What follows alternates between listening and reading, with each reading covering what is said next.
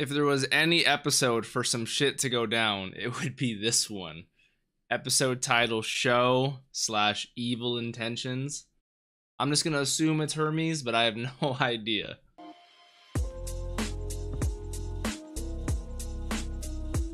What's up, Dapper Squad? It's your boy Darius back at it again. Episode 12 of Danmachi. Last episode, we were able to finally get to safety. We reunited with Hestia, Eyes, Ryuu. The entire squad is now together in floor 18. We're just waiting for the Loki familia to clear out the Goliath before we can go back up safely. So we're going to wait a couple of days on that. We're going to go see this new town with Eyes and Hestia. I'm just so excited, especially with the title of this episode. Remember, guys, we are 4 episodes ahead of Patreon. If you guys want early access and full length, go check out the Patreon. Always available down in the description. If you guys want to support me and Patreon's not really your thing, if you guys could just leave a like and a nice comment down below. Don't forget to follow all my socials, Instagram, Twitter, Twitch at DapperDarius. I appreciate you guys immensely. Let's hop into this. Danmachi, episode 12.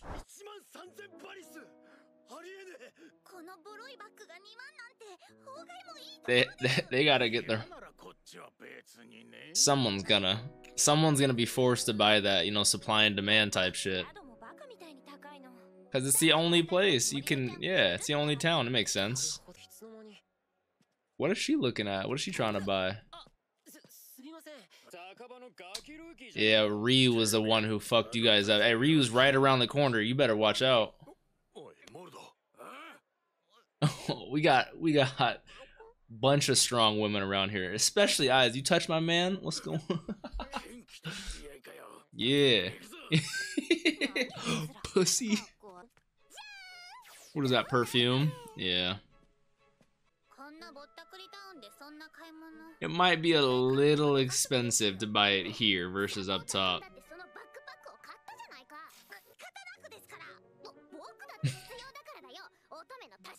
The maiden's necessity. As she's checking for sweat. Oh my god, Eyes is so fucking cute, it's crazy. We're all gonna take a bath.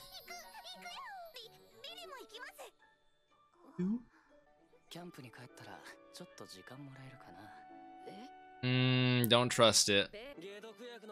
Bete is the one, he's one of the fastest adventures they have. He was just roasting in the other episode, now he's on the fucking mid floor, yeah, some stuff. Bakugo's voice actor is such a good voice actor for me, he's so funny. Hermes.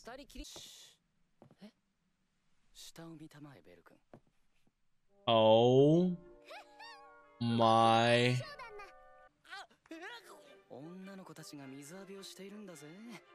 Maybe I was wrong about Hermes.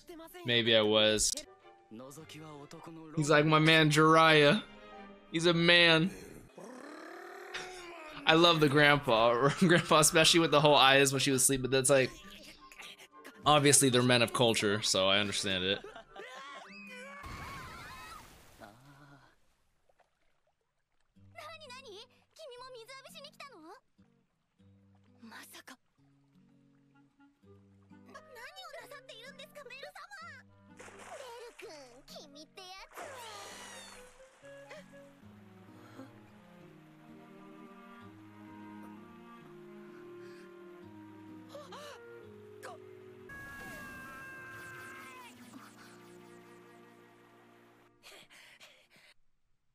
It's gonna take me like an hour to get back to normal anime watching mode, like, and it's Ryuu by herself.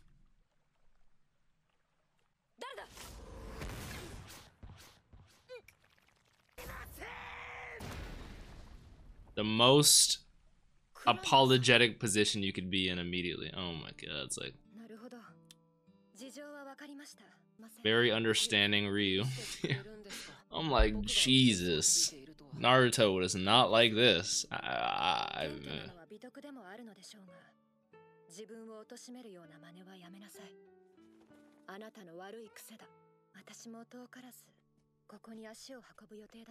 Yeah, she's picking a bunch of flowers as we come up to this area. Memorial would make sense. A fall. Oh, wow. many fallen adventurers, I'm guessing. Maybe someone she knew. Like the rusty swords. Oh, she's doing one for everyone.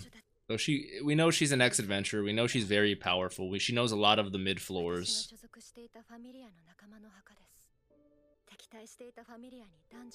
Wow.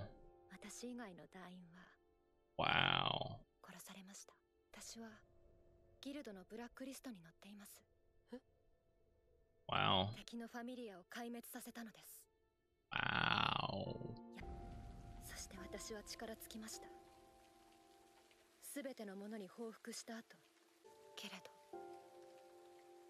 Seer. Wow. It's definitely nice having some more backstory, you know?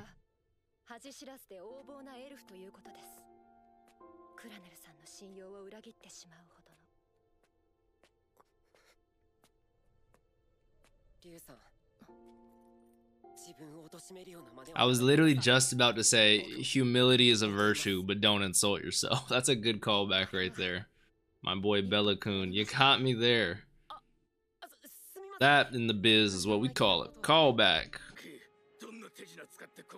Is this the evil intentions? This guy's just too upset. You know what they say, bro? Be better, not bitter.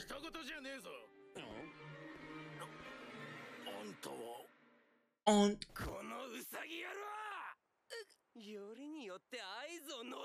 course he hears that story.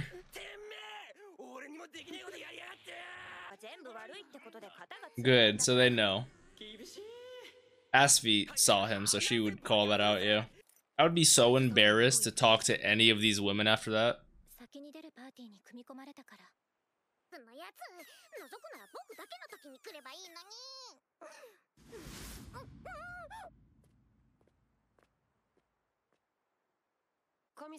He's gone. With a note, and you know she wouldn't leave her perfume. The note says she was kidnapped or something. It was Mordo, whatever his name is. They have like a camouflage magic they could do. Damn it.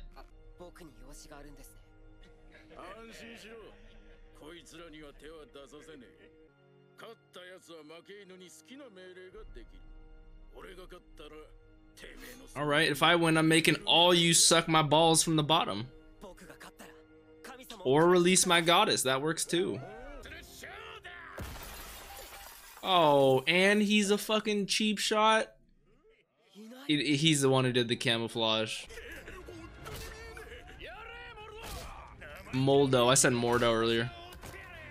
I'll write down his name just so I have it. I thought he was gonna be a bitch-ass side character. Hades' head. So they gave Moldo Hades' head because Hermes wants to test Bell.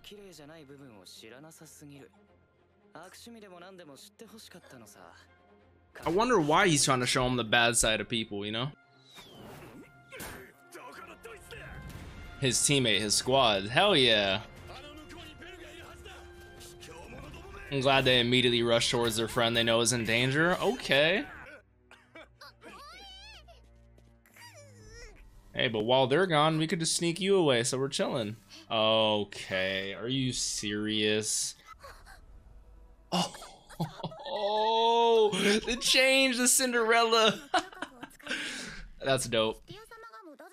That's a really nice touch, but that's really cool. I want to see Welf whip out that thing on his back. What is that? As I'm talking about that, are you serious? Oh, Ryu's knocking all of them out. Ryu is so nasty. I wonder if we're gonna get saved again in this situation, or if Bell's gonna have some sort of strategy he's gonna use. Was it a coincidence? So the actual Hades head he's putting on is what makes him invisible. How is he detecting this though? What is he doing? What the fuck? You can feel his eyes on you. He's detecting his Nen. He's like using Zetsu. Use N. Come on. Nice. Wow. Boom. Roundhouse kick right in his fucking... I'm not gonna say Eyes taught us that, but Eyes has definitely roundhouse kicked us a lot.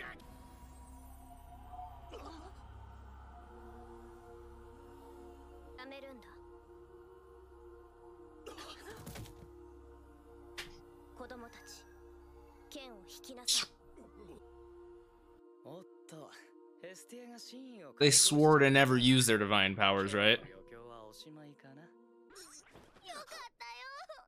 I would be reaching out with so much love and embrace. Aww.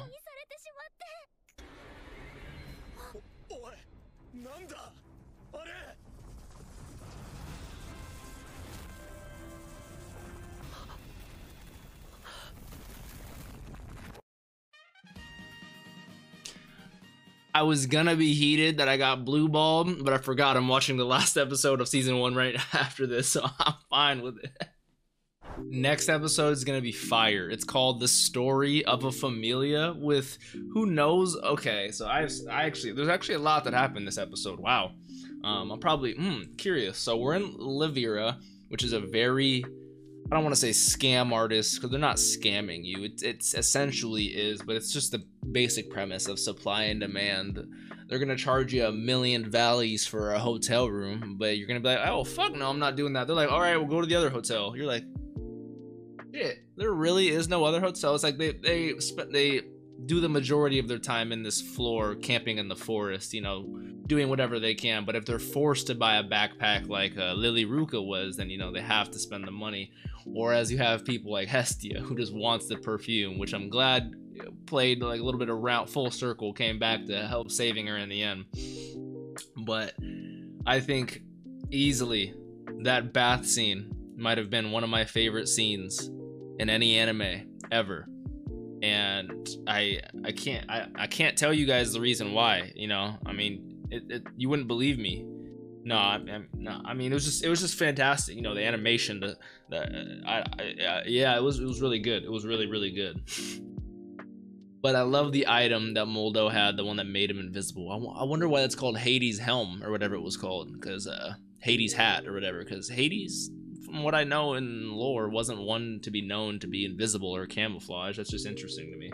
Which someone also commented a couple episodes ago that it's so ironic that Hestia looks how she looks in the show because she is technically older than Zeus, Poseidon, some of the big, like she's older than the big three, which are Hades, Zeus, and Poseidon, and a lot of the gods. She's one of the oldest gods.